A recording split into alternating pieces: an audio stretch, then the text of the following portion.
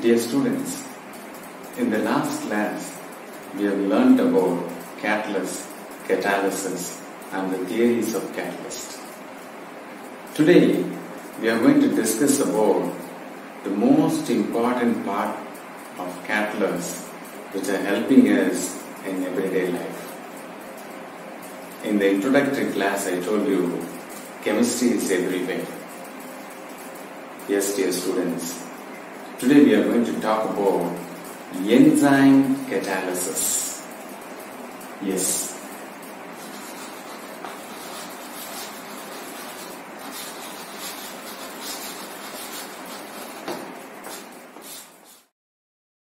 Catalysts are substances that speed chemical reactions without being used up in those reactions.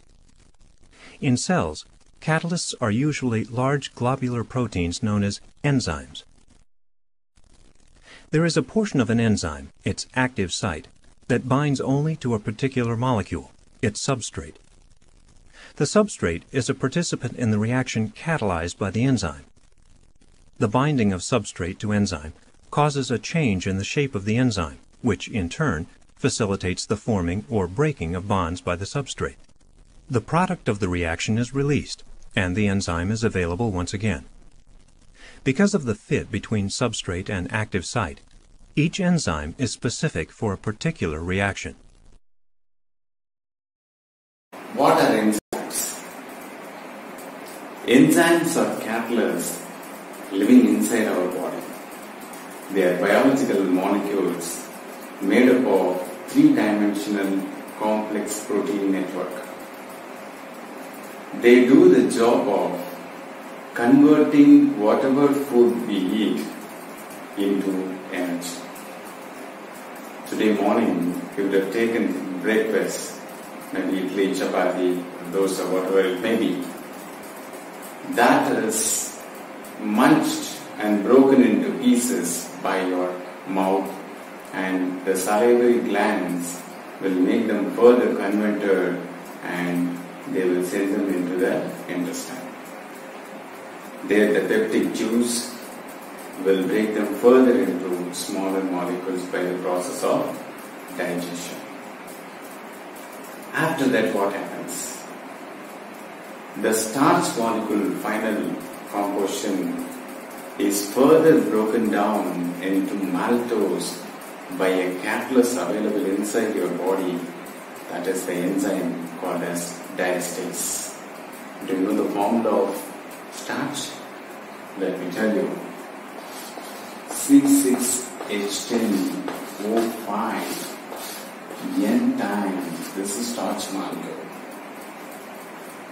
In the presence of water, that gets converted into maltose C12H10O11 N times. This process is done by an enzyme called as diastase. Further, this maltose, by the process of hydrolysis, gets converted into glucose with the formula C6H12O6. How this molecule is very familiar to you. What happened to this glucose? There is one more enzyme called as zymase. Will convert this glucose further into ethyl alcohol, C2H5OH. That again gets converted into acetic acid by an enzyme called as mycoderma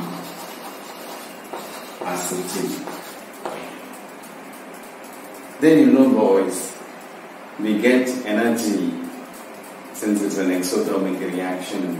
With that we work, we run, we walk, we play, all that happens. Along with that, we exhale carbon dioxide. These molecules will break down to give carbon dioxide and water as a final residue. We exhale carbon dioxide and water comes out in the form of sweat and urine. So, we have to link now chemistry with life. That's it. So catalysts which are available inside our body are called as enzymes. Is the duty of enzymes stops here? No. Enzymes are useful in different fields. Before going further into those areas, let us discuss the mechanism of enzyme catalysis. How do they work inside our body? Particularly, we learned in our intermediate compound formation theory. In intermediate compound formation theory, the catalyst will form an intermediate, that is activated complex with one of the reactant. The substrate binds to a specific region of the enzyme called the active site. These active sites are associated with the functional groups such as amines, carboxylic acid, hydroxide and thiol. The binding of the substrate to the active site of an enzyme is a very specific interaction. Also, the shape of the active site of an enzyme is such that only a specific substrate can fit into it. Just as only a particular key can fit into a specific lock, only a specific substrate can fit into a particular enzyme. Hence, the mechanism is known as the lock and key mechanism.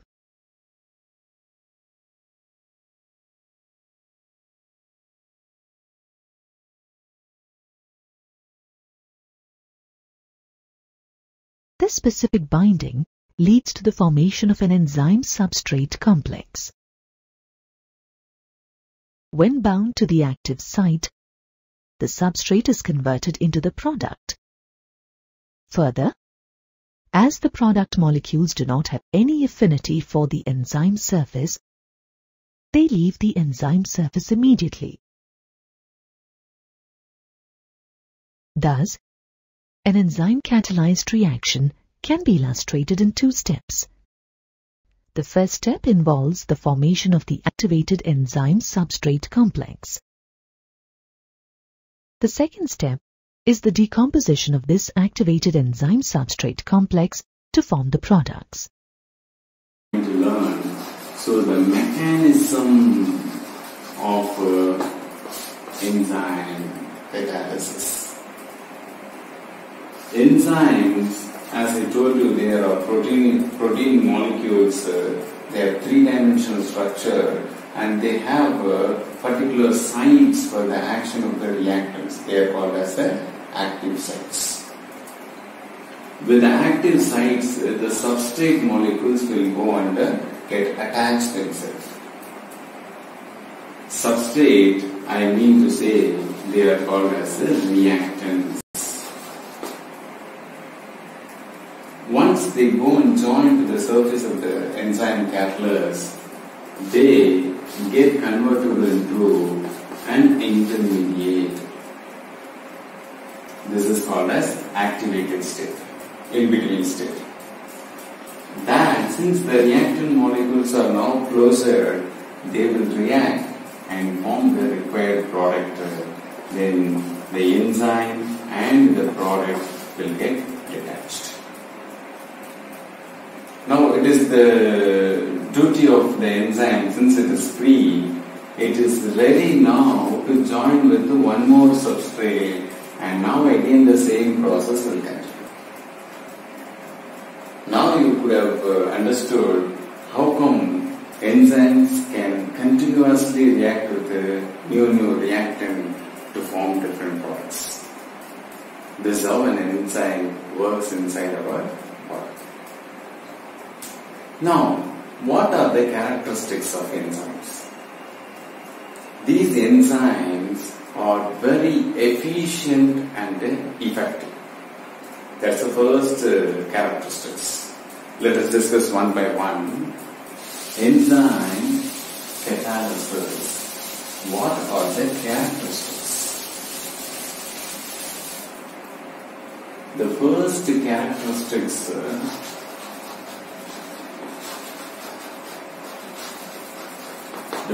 characteristics of enzyme is they are effective and efficient. What is the meaning of effective and efficient? If a catalyst like an enzyme is added or inside of the body, a million reactant it can convert in a minute time. Now you may know the importance of a catalyst like enzymes. Very fast they will convert it and effectively they will do the job. That's why they are called as effective and efficient. The next one is they are highly specific in action. You have to use a particular catalyst for a particular reaction. For example, if you want to convert urea, you know very well, urea is a very important biomolecule that is having this formula, and on hydrolysis process, urea will get converted into NH3 and CO. This process is done by an enzyme called as urease. If you use any other enzyme than urease, this conversion is not possible. That is called as specificity of this catalyst. And also, I told you about efficient, effective. You may ask a question, how an enzyme can do such a process in a very faster rate. The reason is it will reduce the energy of activation. The other day we learned that is energy barrier or energy of activation may be for the process of converting hydrogen peroxide into water and oxygen. This process requires energy of activation nearly 18 kilocalories per mole. And by application of an enzyme, the process, that is energy of activation, will get reduced. Because of this, the process of converting reactant into product can be enhanced. Enzymes speed up chemical reactions. Remember that in a chemical reaction, the reactants interact to form a product. The chemical reactants for this example are shown on the left and the products on the right. The wall that separates them represents the activation energy. You can think of this wall as an energy speed bump. The larger the bump, the slower the reaction. The yellow speed bump represents a chemical reaction without an enzyme, and the orange speed bump represents the same reaction with an enzyme. As you can see, the orange speed bump is a lot lower. This is because the enzyme acts to physically bring the reactants together. By doing so, it increases the efficiency of the reaction and lowers the amount of energy needed for the reaction to occur. Since less energy is required, the reaction occurs at a faster rate. Notice that the enzyme does not influence the energy level of the reactants or the products, but only the amount of energy that is required during the process of the chemical reaction. We have to talk about optimum temperature. What is optimum temperature? Any of the chemical reaction we have learned in chemical kinetics, they require a minimum temperature for speeding up the reaction. You may ask a question, what is the role of temperature in the chemical reaction? As you know, reactants will be spread out in different directions, in different areas. And all those reactants have to come closer, then only they will collide and form the required products.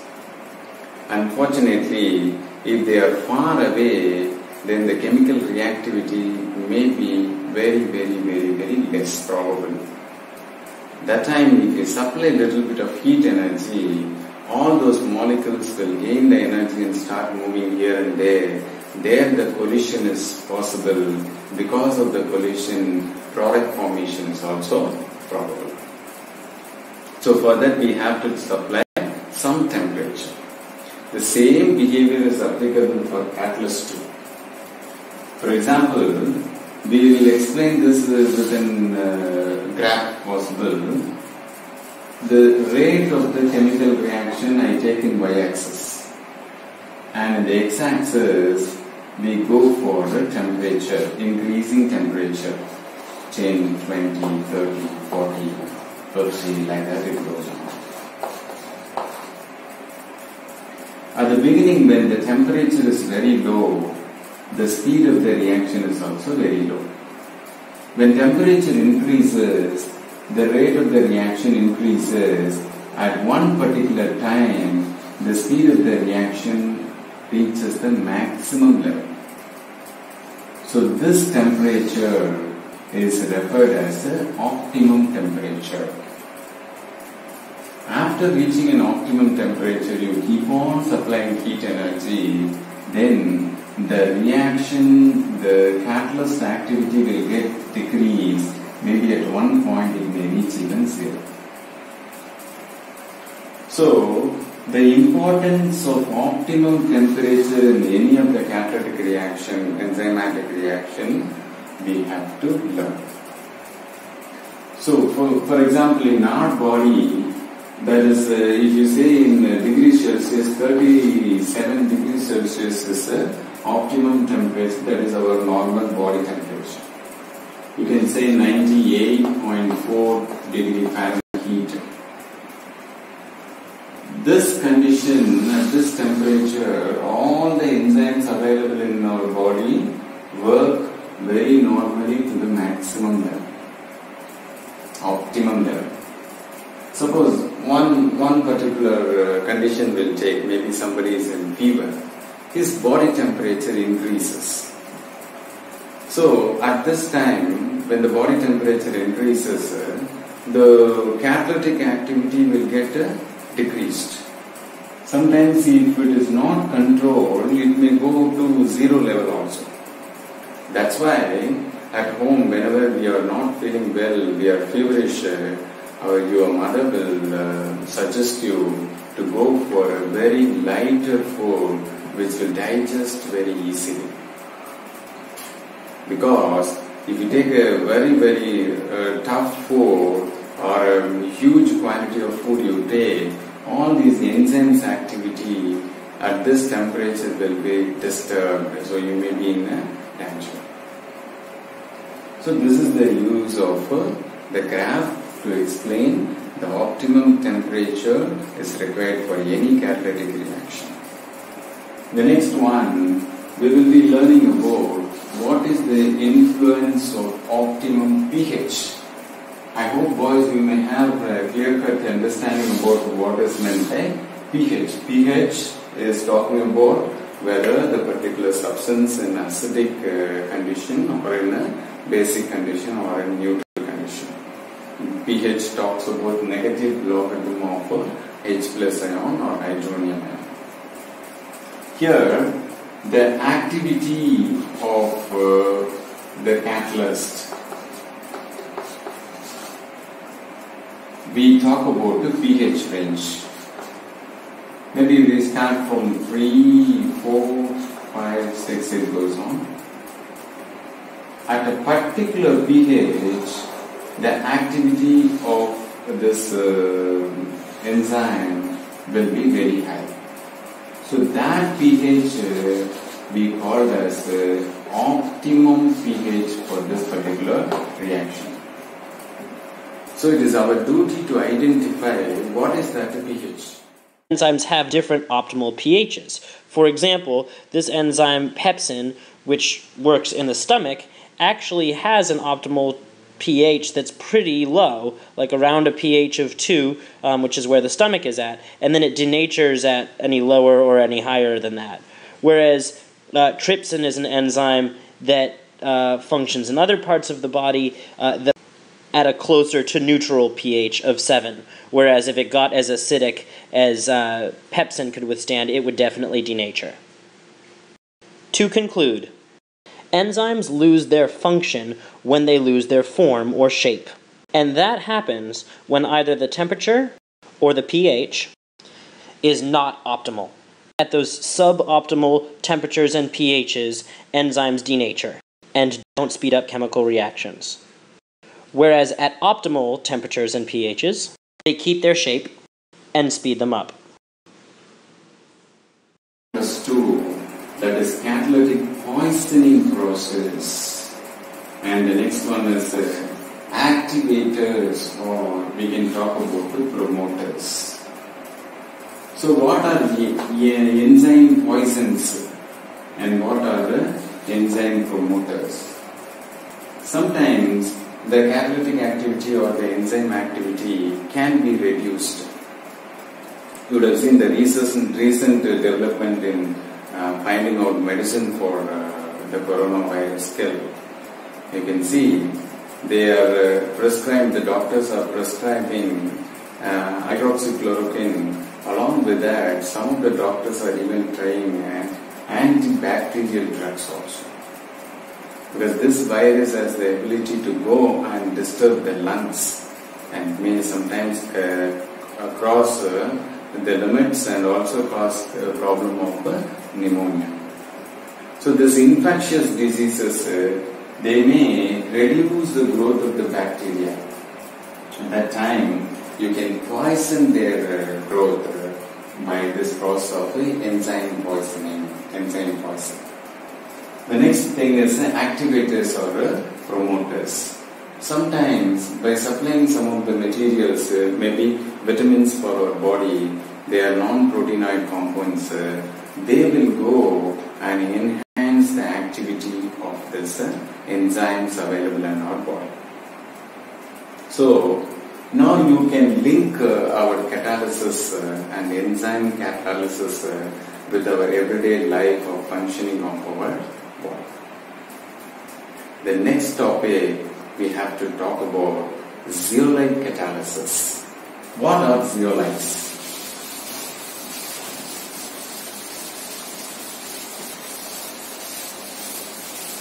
Zeo, the term talks about the boiling stones. Yes, zeolites, which are useful molecules, we are going to talk about zeolite catalysis. Zeolites, amazing mineral structures found in nature. These microporous crystalline aluminosilicate molecular sieves consist of highly ordered discrete pores and cavities with molecular dimensions making up a crystalline framework. This allows for small molecules to pass through while stopping larger molecules, useful for the absorption of gases and liquids. And for decades, these microscopic structures have been man-made, produced synthetically, and tailored to industrial process applications. The zeolites are molecules which are naturally available. They are microporous, crystalline, hydrated molecules. That means they have a lot of pores. You can link these molecules like sponge, and they have pores in it, and through the pores the molecules can go and come back. And a lot of reactivity is possible. And what are these molecules? What is the chemistry of these zeolites?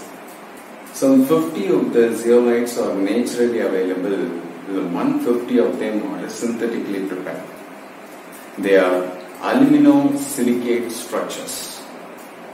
You would have seen the element aluminium, atomic number 13, has an outer electronic configuration of a 3-electron structure. Similarly, silicon, if you say, it has 2, 8, 4. So silicon has 4 electrons and aluminum has 3 electrons. These zeolites are aluminosilicate structures where tetrahedrons of silicon and aluminum will have the combination. In this case, you can see there is a difference in number of electrons. That means there is one negative charge extra because of the electron available in the silicon. So when these things will form a structure, an extra electron is available, that valency is filled by either H plus ion or Na plus ion. So when H plus ion is available in a zeolite, then we call them as acid zeolite or acid catalyst. Suppose an Na plus is available, then we talk about a basic. Now what is the advantage of zeolites? We nowadays for the purification of water and then softening of water, we talk about zeolite technology, and very importantly we talk about preparation of gasoline, petrol, diesel, or we can say fractionating the petroleum into different fragments. Zeolites are most useful. That means since zeolites are having small pores, through the holes and pores you send the petroleum molecules, they will break down according to the size of the pores available into different fragments. This we will be seeing in a video. There you can see these H plus ions will be replaced in the place, and in the case of Na plus they are called as a basic catalysis process. And now you will have to understand a few things about the zeolites, why zeolites are very special and they are useful compound. So three of the main areas we have to learn. What are they? Zeolites have a reactant selectivity, and zeolites have transition state selectivity, and zeolites have the product selectivity. What is the reactant selectivity? A particular zeolite, depending upon the pore size available, can invite only a particular size to reactant, and that will go and replace the H plus ion. Thereby, the size decides which type of reactant can enter into the gate of zeolites. Unwanted molecules, bigger molecules cannot enter through the pores. So that is the first advantage. The second advantage is transition state selectivity. What is the Oriman based transition state selectivity? Different reactants will go and sit onto the sites of active sites of the zeolites and go for an intermediate state. That we call as a transition state. In the transition state, the size of the transition molecule form is bulkier or not required molecule is formed, then they will be rejected. Only the required molecules can be attached to the particular zeolite. And the next is the product selectivity. Sometimes the product form may not be useful for us, but unfortunately they will be attached to the zeolite. That will be neglected. Only a smaller, the required size molecules can be accepted by the zeolite. So that's why zeolites finds lot of usefulness in everyday life. The next. Chabazites are able to absorb water molecules from the gas phase up to 30% of their own weight. During adsorption, these water molecules bind to the zeolite surface and emit energy. This technology allows renewable resources, such as solar energy, to be used as efficient sources of heat, for example in heat pumps, to generate heat efficiently with low power consumption. The process is reversible and sustainable.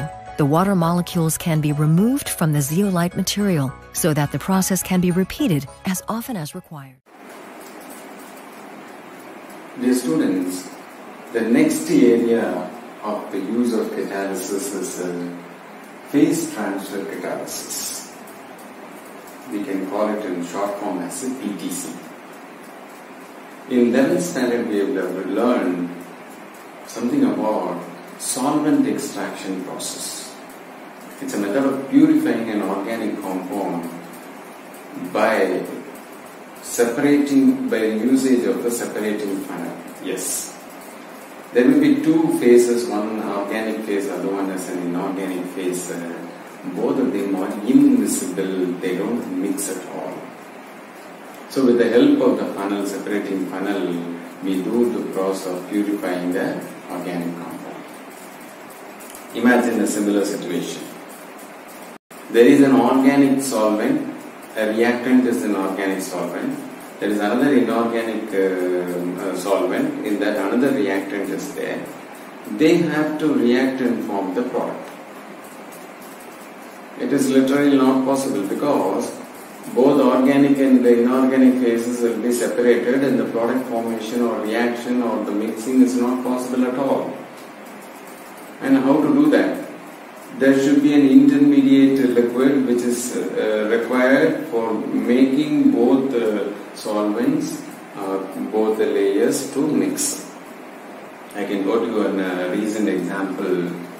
Chinese president visited Mahabalipuram and our Prime Minister and the Chinese president were not able to converse freely.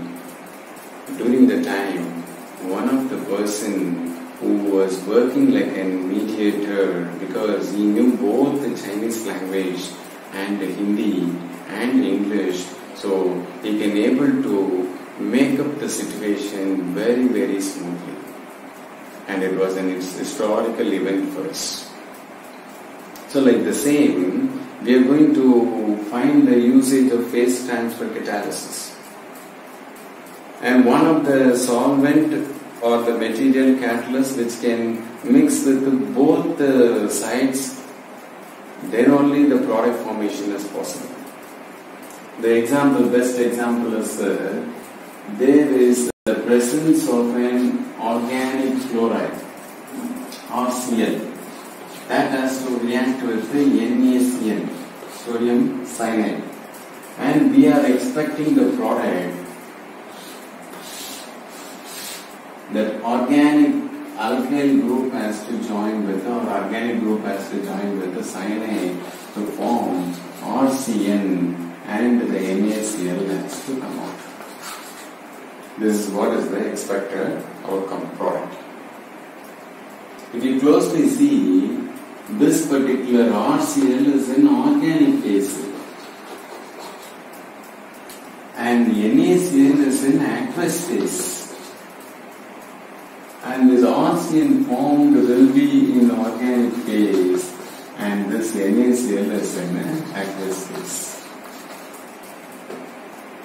So when we are trying to mix this organic phased RCl with NaCN, it is not probable at all. They don't mix, the reaction is not possible.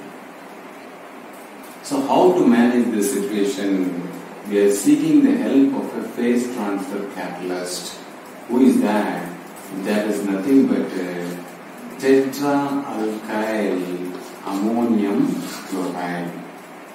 Look at the molecule carefully.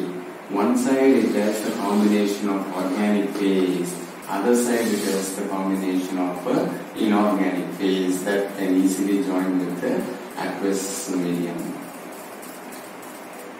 When we supply this, first thing what is going to happen, this will react with the NaCl.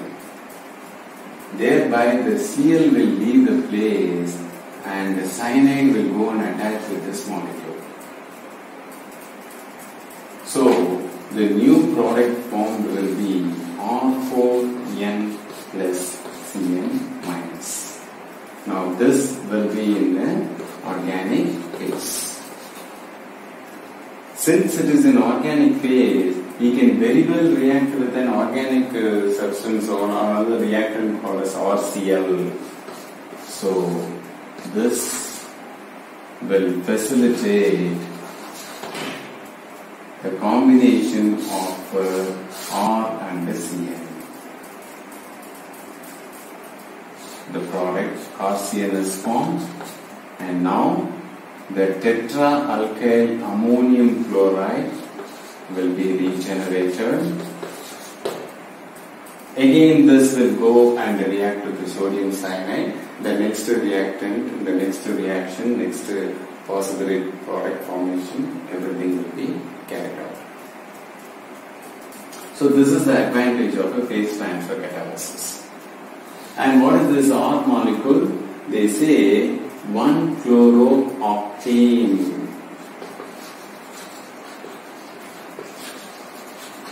And similarly, the final product formed is 1-cyanooctane. So phase transfer catalysis finds usefulness only when there are two different solvents, two different phases. There, the linking is not possible. Those areas we can go for a phase transfer. Last area of today's discussion is about nano catalysts. Nowadays, many of the people, chemists, are talking about nanoscience.